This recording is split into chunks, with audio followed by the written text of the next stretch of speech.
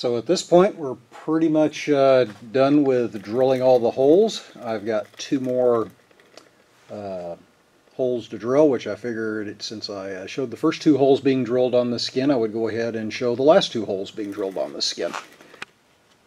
So we'll go ahead and get these last two holes drilled then.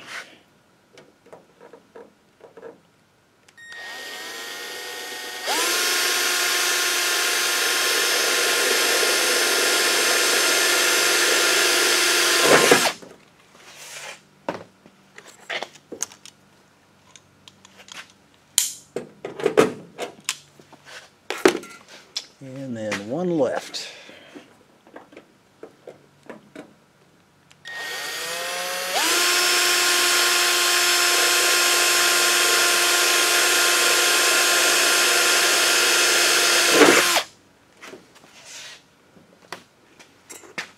That one's actually sort of blocked on that one by a Cleco right there, but that actually almost pretty much completes it. There's actually two holes down here in the back that I actually forgot to drill into my wing skin over here, so probably can't really get a good view of that, but down here in the far corner there.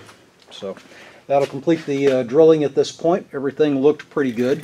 I did use the camera for every part of, or for every hole I drilled, just so I could keep an eye on what was going on and how things were progressing.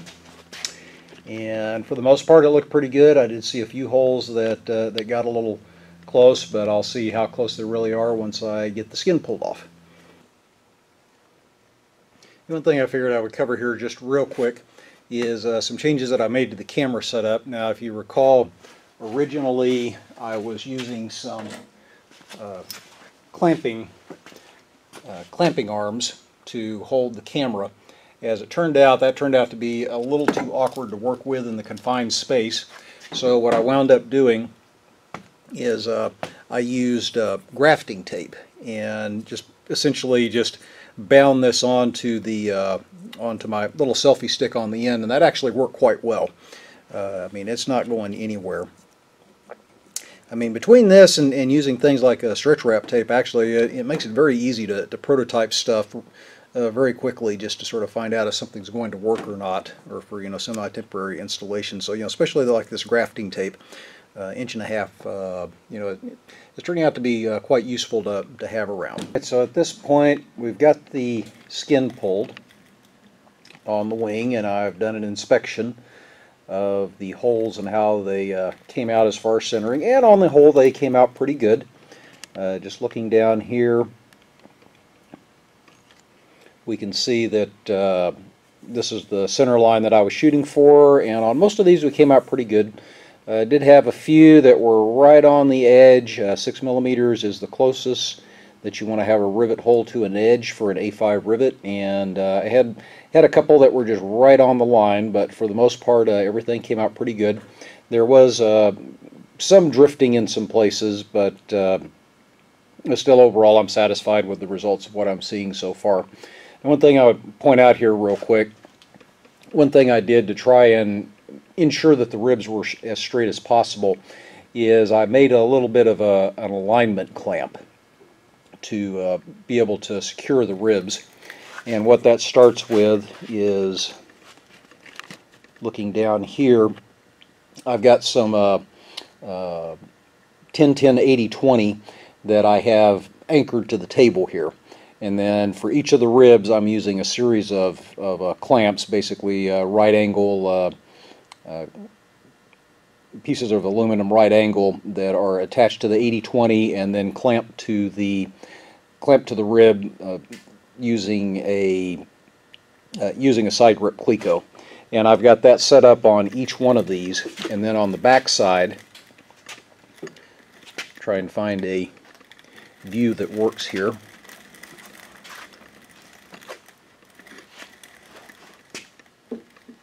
On the back side, since I'm having to go through a flange, so that I'm not putting pressure on the flange itself, I've got a little 1/4 inch piece of aluminum or piece of wood on the back side. I've used a combination of both, and what that allowed me to do is to check the alignment of the rib and make sure that the rivet holes from the skin were landing exactly, or landing where I was expecting them to.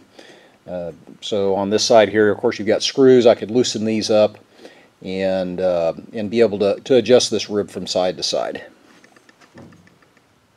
So I'll just go into a few more details real quick as far as how I did the alignment. Now, one of the things I did is I created an alignment strip, and all that essentially is a strip of aluminum. It's about 4 feet long and 1 inch wide, and I drew a straight line on it. And on that straight line, I punched a series of holes, as you can see here, and used those as my alignment points. So what I would do is essentially adjust the ribs so that when I've got this clamped over it, and of course I've got the hole lined up on the center line here and on where the center line is on the rear channel, then I can loosen these screws up that are holding the clamp down and be able to adjust this side to side. Now, the other thing this allows me to do as well is I can do test fits with my wing skin, and where I have my holes drilled at, I can also go in and see where the holes line up exactly, and that allows me to more finely tune the positioning of this rib. Now, of course, one of the things you sort of run into is, of course, is if you make your marks and then pull your wing skin, how do you know how much you need to move? And the way that I got around this issue is, again, using this articulating arm clamp that I've got set up, just holding a ruler, and then I can just take the clamp and just line it up over the location. Line it up over the location that I want to align, and then just take note of where the center line is versus what the hole is, and then be able to adjust the position of the rib from side to side to allow me to get everything exactly where I want it to be. And like I said, I found that's worked quite well. I mean, everything's pretty much dead on where I expected. In fact, I even knew of some places where I would have some deviation, because even in spite of trying to straighten these ribs out by adjusting the flutes after the ribs were fabricated, there's still a little bit of waviness. So of course, using this gets you most of the way there, but then you can do a little bit of additional fine tuning. The other advantage of having this type of clamping setup is to help ensure that this rib can't shift around any while you're drilling in the holes. And one thing I definitely did not have any problems with, even though I checked every hole with my camera that I had pointed underneath the wing while I was doing my drilling, had absolutely no problems with shifting. So I was definitely glad to see that. So as far as the other parts of the construction of this, again, since this is a 12-foot long wing, it took 2 pieces of 6-foot long 80-20, and then of course you have to have one end anchored, and then on the other end, it could hang freely. The only other thing that I would probably mention here is, again, these lab jacks come in handy for being able to sort of fine-tune the position. In this case, I had a lab jack, plus I had a 246 block underneath here, and I was able to fine-tune this to be able to get this perfect, get this level both in the center, and then also I've got a similar setup on the ends. So this is all I'll currently cover as far as the attachment of the left wing skin.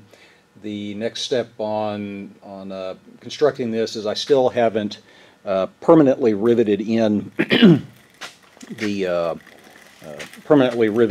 ribs to the spar in the rear channel. So that'll be the next step, which hopefully that'll be fairly straightforward without any surprises, because everything's already been drilled in. So hopefully that'll be a relatively quick process. And then after that, I have to start thinking about being able to flip this wing over so I can get the bottom skin attached and riveted on, which probably what I'll do in that case is I'll do something similar to what I did for the center, is that I'm going to construct 2 more of these posts to be able to lift the wing up and be able to flip it over.